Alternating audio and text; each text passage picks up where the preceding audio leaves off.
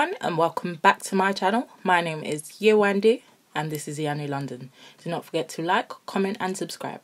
So in today's video it will be the part 1 in showing you of how I made my bed. So as you can just see in the beginning of the video, I am just showing you the Cullen chest of drawers. This is what I'm going to use as the base of my bed, at least one section of it. How I'm just constructing it. Bear in mind this was all over a year ago, so I do not have all of the footage. Well, not all of the footage. I didn't record everything of how I was making the bed. At the time I wasn't too sure of what I was doing, so this was like a trial and error type of thing. But the footage that I do have, I have put in here for you to see. So here I am, I'm just making the drawers to go inside the chest of drawers. This bit was a bit tricky, but if you follow the instructions you should be fine. And there's like loads of tutorials online of people putting together the IKEA furniture. So at this point I have designed my bedroom on SketchUp. This is just to make it easier as I don't have any other footage, as I didn't record the rest of me making my bed. So here's just like a little 360 of the chest of drawers and where I was going to place them. I've only done the SketchUp design like after the making of the bed. As I said, this was done over a year ago and I'm still sleeping in this bed and I love it. It's great for storage. So this design was done after.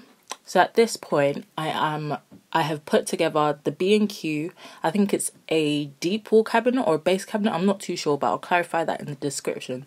So I've built that cabinet and that will go next to the Cullen chest of drawers.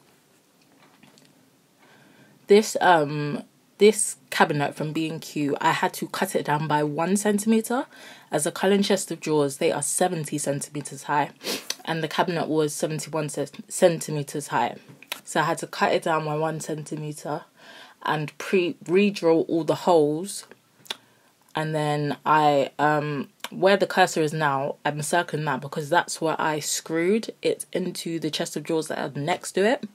That's just to keep it in place, essentially.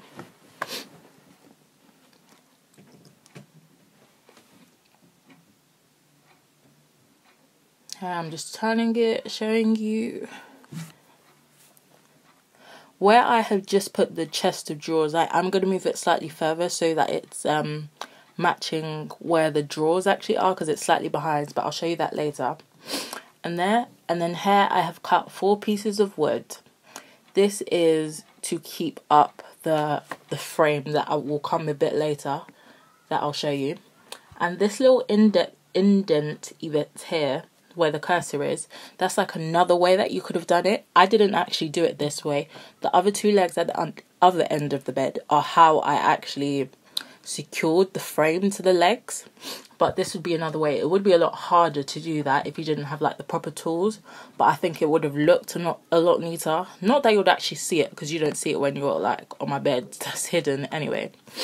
And the height of the legs that I use, they are 90 centimeters high by 40 centimeters in width or depth, and that is the size of the legs that I used in all 4 corners.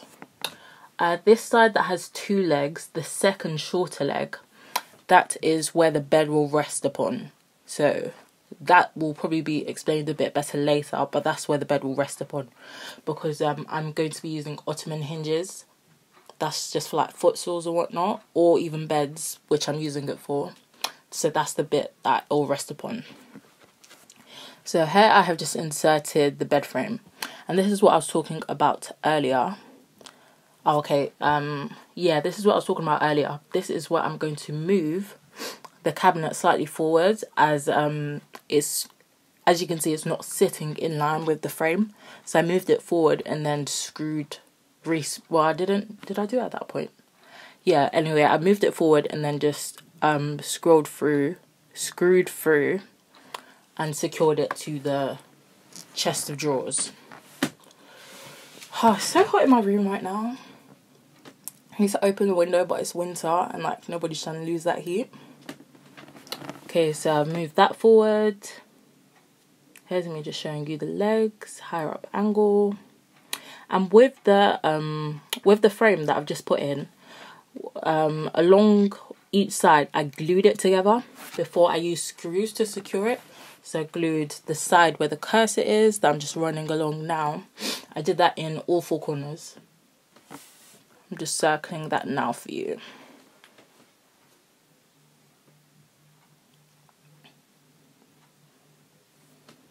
I then went on to stagger the screw holes.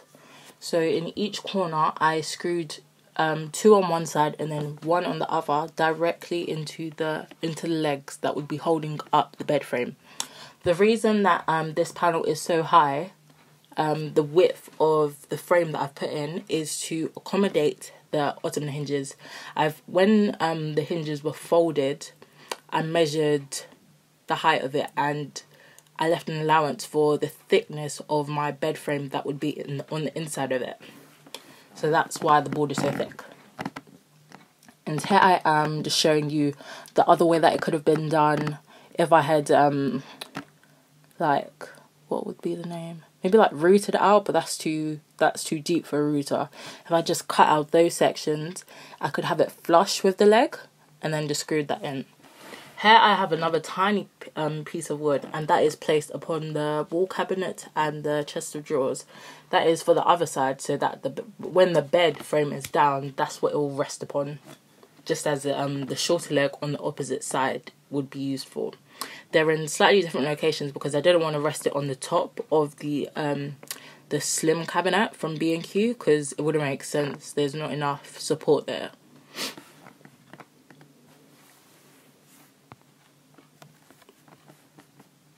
Yeah, I just screwed that into the bed frame.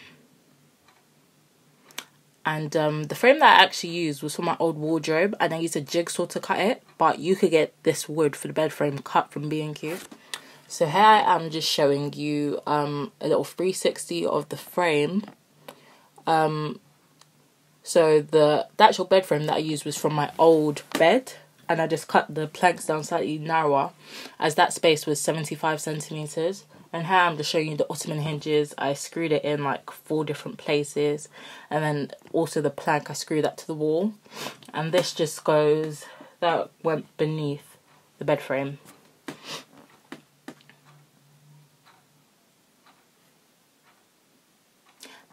So when I was doing this bit, I wasn't too sure what I was actually doing in how I would actually put the ottoman hinge and the bed on, but I climbed into that little crawl space, the little empty space behind the chest of drawers, and I marked out where the holes would sit, and then I literally just screwed it in and it worked fine. But at the time I wasn't too sure if it would actually work because I couldn't put the piston hinge onto the actual hinge whilst I was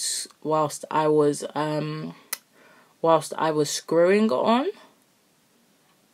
because I wouldn't be able to pull it back down, so I wasn't too sure if that would work. So once I'd screwed it on, I just put the piston hinge back on.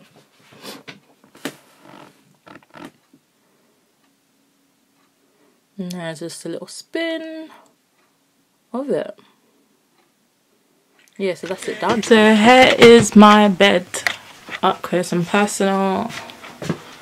That's what it looks like. I cut this bit using a jigsaw, and it was literally my first time ever, so that's why it's not straight whatsoever. It looks good from a distance though.